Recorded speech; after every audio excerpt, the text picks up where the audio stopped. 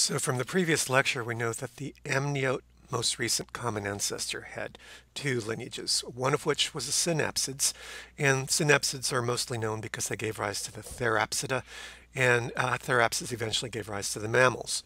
Now the other lineage, the diapsida, includes many kinds of organisms, reptilomorphs, one of which are the archosauria. Archosaurs have several groups, one of which are the dinosaurs, and our modern representatives of the dinosaurs are the birds, or aves. Now, when we think about endothermy, modern endotherms would include two groups, obvious groups, one of which are the mammals and one of which are the birds.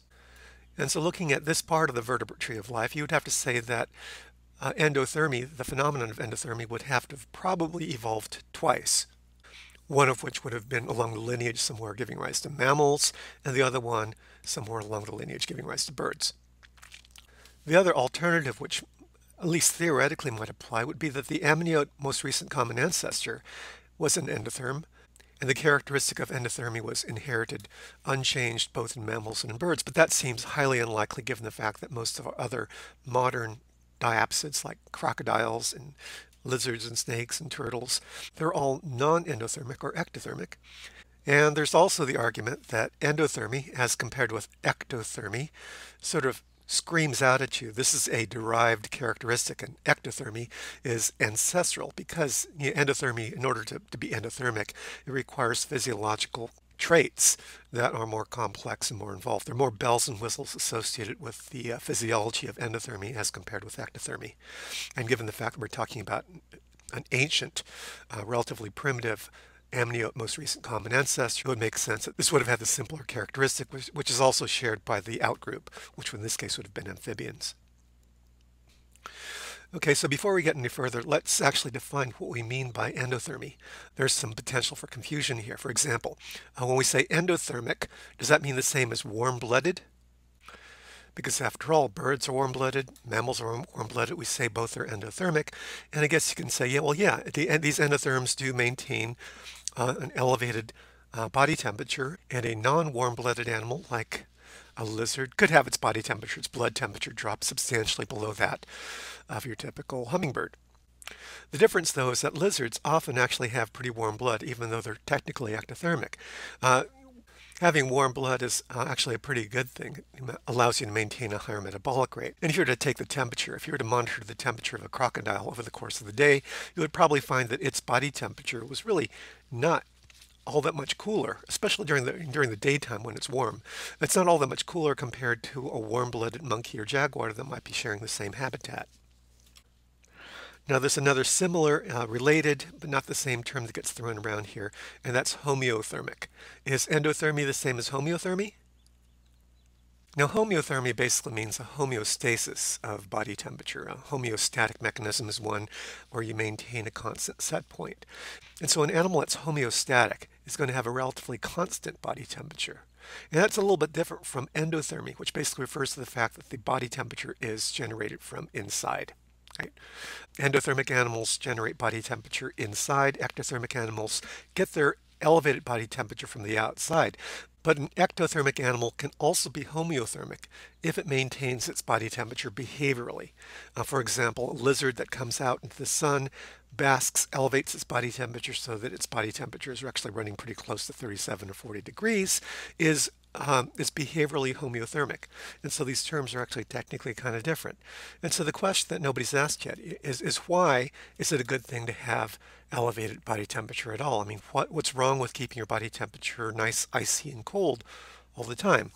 It has a lot to deal with enzymes. And so at the top of this PowerPoint slide, I've got the relationship between enzyme activity and temperature. This is something that probably a lot of you have seen if you've taken another biology class like Bio 110. There's a standard exercise where we monitor the activity of an enzyme over a range of temperatures. And what we typically find is that we find increasing enzyme activity as temperature increases. And it's kind of a J-shaped curve. This increase in enzyme activity with temperature has everything to do with kinetics. The higher the temperature, the more encounters between catalysts and substrate you get. And the relationship between the rate of encounter, the rate of enzyme activity, and temperature is going to be nonlinear and kind of J-shaped. Now, above the optimal temperature, if you look at the right-hand side of the graph, there's potentially a very rapid decline, and this has to deal with the lability of most proteins to elevated temperature. Proteins are held together by relatively weak forces, and if we go above a certain temperature, that at that point the kinetic energy of the molecule tends to disrupt the structure of the enzyme. We lose the active sites. It's a process called denaturation. And so when you consider that all of the metabolic activity that occurs within a lizard or within a mouse or within a human or within a plant, all of that metabolic activity is the result of teams and teams of enzymes that are working together to create this autocatalytic physiology of cells and their organisms. It should strike you as somewhat obvious as to why higher temperatures should be better, relatively speaking, to lower temperatures. You're more able to process foods at rapid rates. In the case of an animal, your ability to respond to environmental stimuli, to run away from predators, to track prey items, all of those things related to behavioral performance, uh, probably related to fitness, are also directly impacted by the body temperature of the organism. Okay? Being warmer means you're a little bit faster, a little bit smarter than the cooler organism, and that's going to be associated with a selective advantage. Now, in the case of this little lizard, we're seeing a homeothermy that is achieved behaviorally as opposed to physiologically, which is the case with things like mammals and birds. Um, we don't have any internal mechanism for elevating body temperature. The lizard actually has to come out and physically sit in a warm spot in order to get warm. Mammals and birds, including you, are able to do this from within. And so I guess the question now is, well, what is the internal mechanism by which physiological endotherms are able to elevate their body temperature? Where is your furnace? Now, when I ask this question in my regular classes, I'll typically get a lot of wrong answers, like the heart. Some people think that inside your heart there's some type of heater or like structure, and that's generating the heat. Now, the answer here is your skeletal muscle. The same muscles that you use to move around are also your heat generating organs. Okay. Now, skeletal muscles operate on the basis of opposing musculature, antagonistic muscles. So in the case of your forelimb, you've got two opposing muscles you're probably familiar with. You've got a biceps muscle, which when contracted will cause your arm to flex. And you've got on the opposite side, on the back side of your arm, you've got a triceps muscle, which when contracted will cause your arm to straighten. We call that extension. So basically the mechanical work of your flexing and extending your arm is due to the expenditure of energy in your biceps to cause flexion, or by extending ATP energy in your triceps, the result will be extension of your arm. Now, what happens when you expend energy both in the triceps and the biceps? What happens when you attempt to contract both of them at the same time? Well, within each muscle, we've got these fibers, and within each muscle fiber, we've got the molecular mechanism that underlies the mechanical work, the transduction of chemical work into mechanical work, and that begins with hydrolysis of ATP into adenosine diphosphate and inorganic phosphate.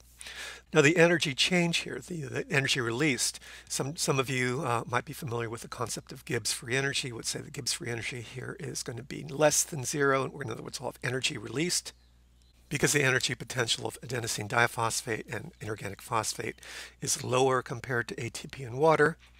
And this energy released is going to be manifest in two forms. First of all, we'll get the mechanical work, which in the case of the biceps muscle would be the flexion of your arm. In the case of the triceps, it would be extension, but basically moving your skeletal muscle around, that's mechanical work, and it's driven by ATP energy, and this is how it's achieved. Okay. The other thing that's going to happen is it will be producing heat. And the reason why heat is going to be produced is because of the second law of thermodynamics.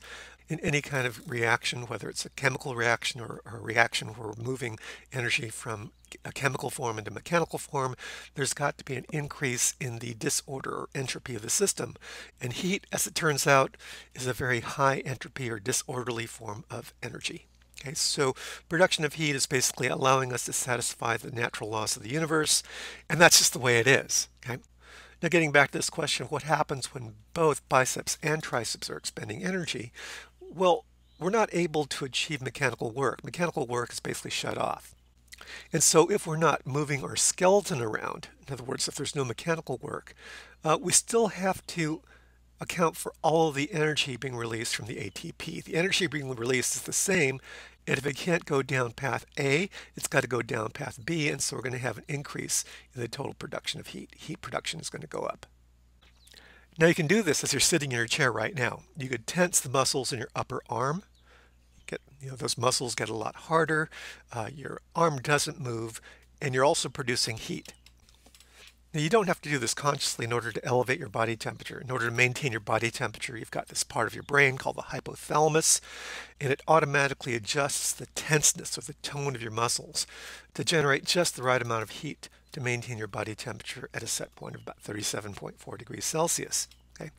When your blood temperature drops even a little bit, your hypothalamus detects that lower body temperature and it adjusts. It basically makes your muscle tone go up a little bit, causing your skeletal muscle to elevate your body temperature.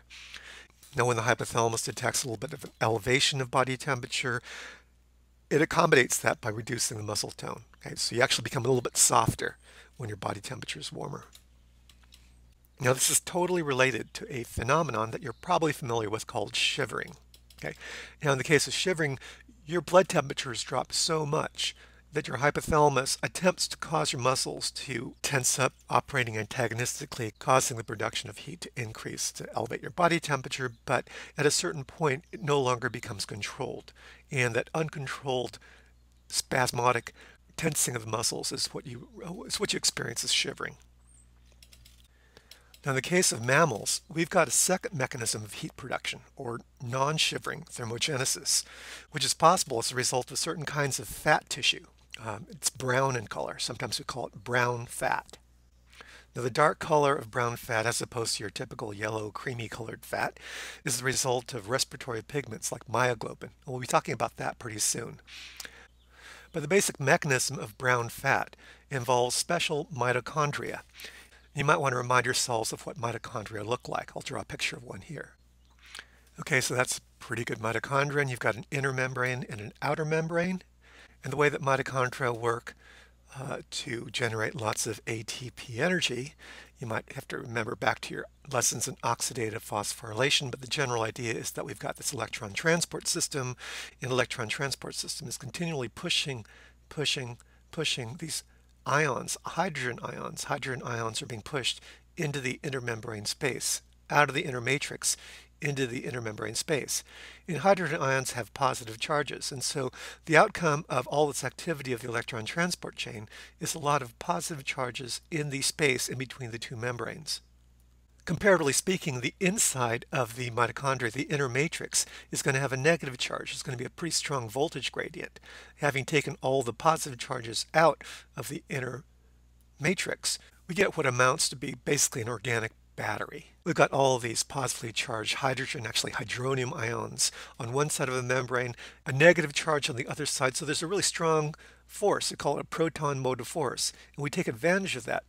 We associate the movement, the permission of hydrogen ions back into the inner matrix from the intermembrane space. Two of these protons are allowed back in.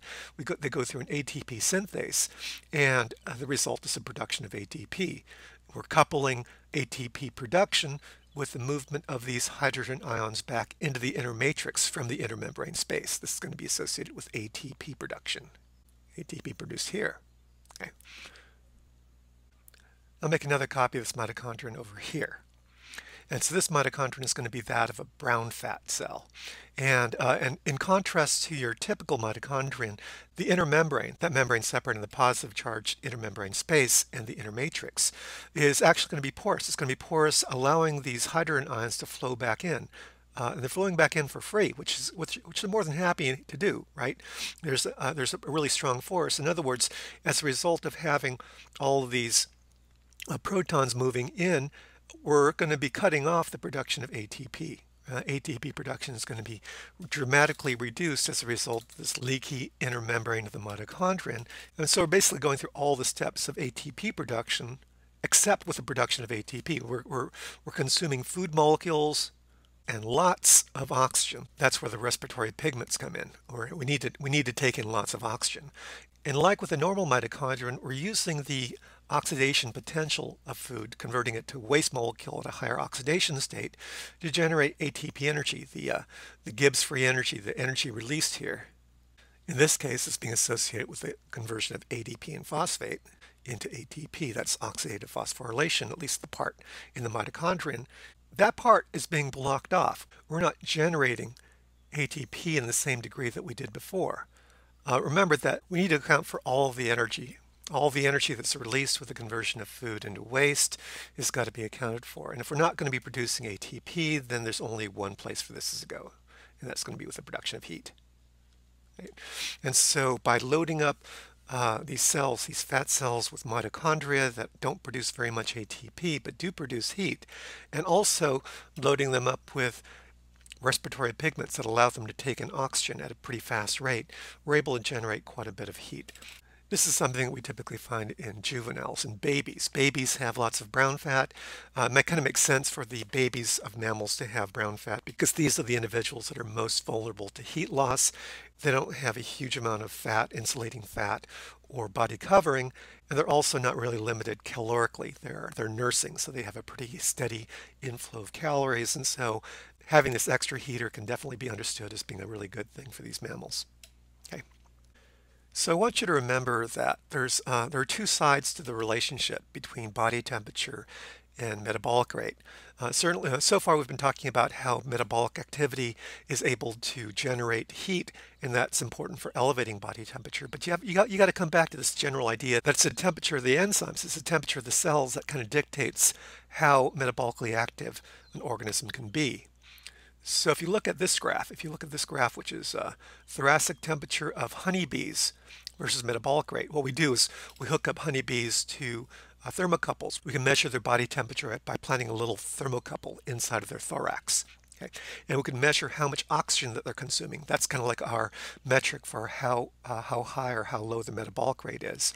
And we see this increasing pattern. We see that J-shaped curve, which, as you might remember, is also characteristic of the increasing curve that we see on the left-hand side of enzymatic activity graphs. And so the pattern in this graph shouldn't be surprising at all to you. As body temperature increases, we're seeing those enzymes encounter their substrates at a faster and faster rate. And so they're able to convert food molecules into calories, and that's going to result in a greater and greater consumption of oxygen. Consumption of oxygen, by the way, is probably the easiest way for us to monitor the overall metabolic activity of an animal.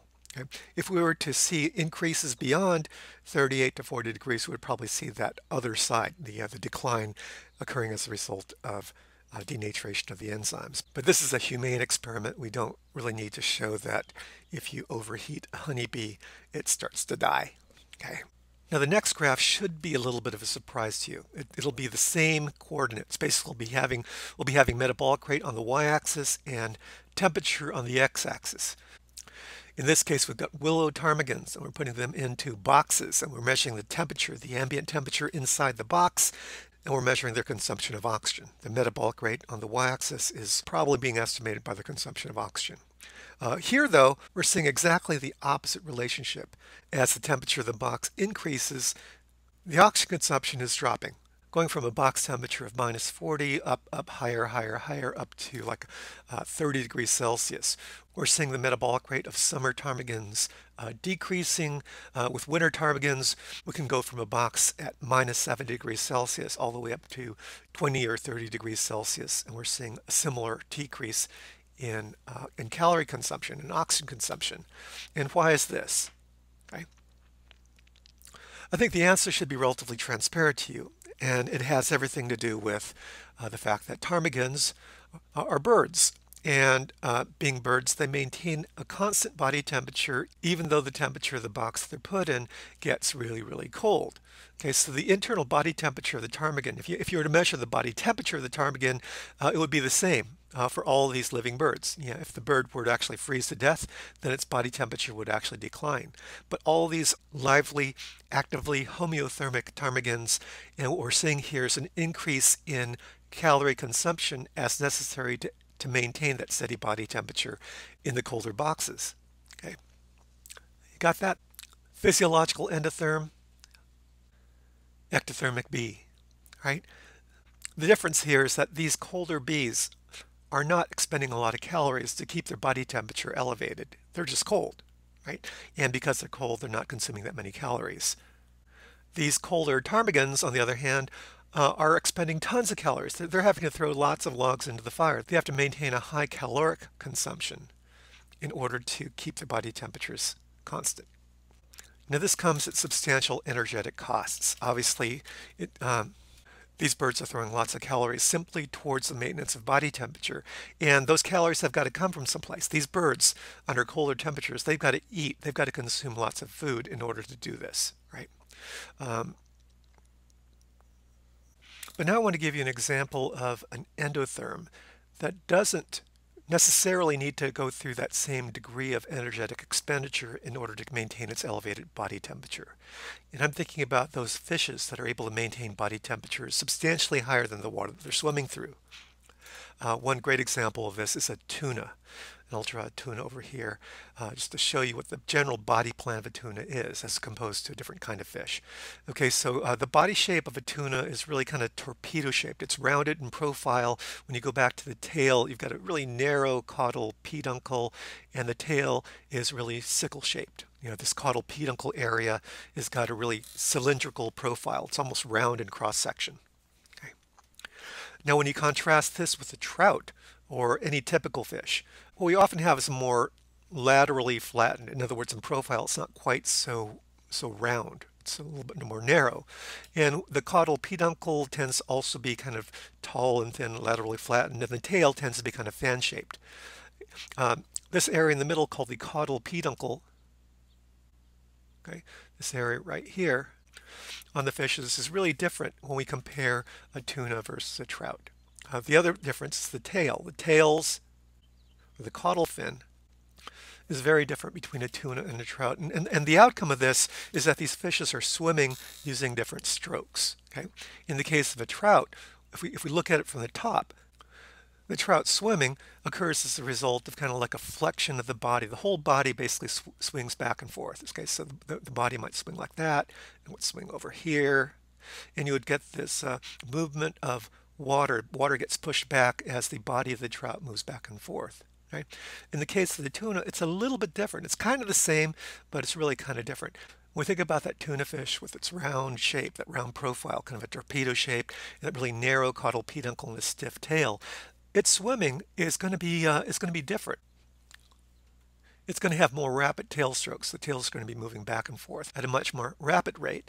And the outcome of this is that we have far less turbulence. Okay? The advantage of tunas, the way they swim, we call this thunniform swimming. The advantage of this type of swimming is that we create far less turbulence wake. If you look at the water that's behind the tuna as it swims through the water, it's not agitated at all. In contrast, your typical fish, which has got this subcarantiform style of swimming, compared to the thunniform swimmer, it leaves behind quite a large amount of turbulence wake. Right? Now, the size of the turbulence wake represents energy that the fish has expended. Okay. The swimming of the fish does two things. It moves the fish forward, and it also creates a little bit of turbulence behind it.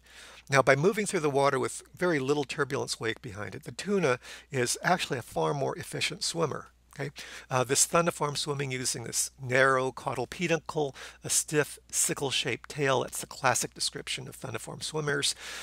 They're moving through the water and basically leaving the water perfectly still behind them.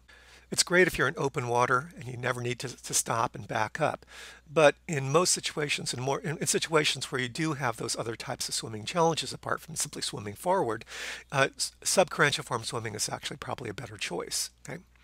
That's why we find subcarantiform swimmers inshore, and those animals, those fishes that use thunniform swimmers like tuna and laminate sharks, including the great white shark, they tend to be completely open water fish. You never see a great white shark backing up to take a look at you. Right? You would have to swim a big circle, turn around, and then come back and attack. Now, so what does all this talk about fish swimming have to deal with maintaining a body temperature that's elevated? Well, as you know, most fishes, like trout, are ectothermic. So if we look at most kinds of fishes that use subcarantiform swimmers, they're going to be entirely ectothermic. Their body temperature will be pretty much exactly the same as the water around them. Um, and that's because the muscles that they use for swimming, especially those muscles that are continually used for swimming. Now, the only opportunity that a fish would ever have to elevate its body temperature by means of using skeletal muscle would be when it's swimming, by using its body musculature, which is mostly there for swimming. Now, the dark muscle, which is richly myoglobinated, it's pulling on the oxygen very effectively. Most times, most of these subcorrentiform swimmers, the dark muscle is located along the outer flanks of the fish's musculature. So if we were to contract that muscle, if we were to contract this muscle right here, contracting this muscle here, it would cause the left side of the fish to shorten. The fish's body would curve over to the left, and that's what would push the water backwards, and that's how you generate subcorrentiform swimming. Right? Now, in the case of a thunniform swimmer, the body musculature, the muscles that are required to move the tail and the caudal pedicle back and forth very rapidly, they don't occur along the outside. They occur closer to the center line of the fish. Okay, so you've got a muscle over here, another muscle on the other side. And these are the muscles doing the pulling on the caudal pedicle, causing the tail to swing back and forth with these really rapid tail beats. They're located in the interior of the fish, which basically presents the thunniform swimmer with a new opportunity. Now, one of the key things to keep in mind here is that water is an extremely good conductor of heat. One reason why a subcorrentiform swimmer can never use its body musculature to elevate its body temperature is because all this hot muscle, I mean, even though the muscle might heat up right there on the surface, it's in contact with cold water. And so heat is rapidly lost to the outside world. I mean, there's no opportunity for any kind of subcorrentiform swimmer to keep any of that heat because it's going to be primarily lost to the outside world. In the case of a tuna, on the other hand, simply swimming through its world is going to cause a lot of body heat to be generated internally. Okay? And so simply by virtue of swimming around in its world, a tuna is going to have an elevated body temperature in compared to all of its non-tuna neighbors. And that includes all of its prey items. You know, any sardine or celery or any kind of bait fish or squid that's swimming around is going to be moving around in slow motion. You know, if you think about it, it's a great idea. This is a huge advantage to the tuna. Not only are they able to move through their watery world with great efficiency because of their thunniform swimming and little turbulence wake, they're also elevating their body temperature, and this allows them to be smarter, faster, stronger than the other animals around them that are operating at lower body temperature. Okay. And they really need to be doing this. They need to be generating this heat anyways. You know, after all, fish have to swim, right? And while this heat generation might not necessarily be happening for free, it is different from the situation that we have with mammals and birds, where we have to throw a considerable amount of our energetic budget simply towards the maintenance of elevated body temperature.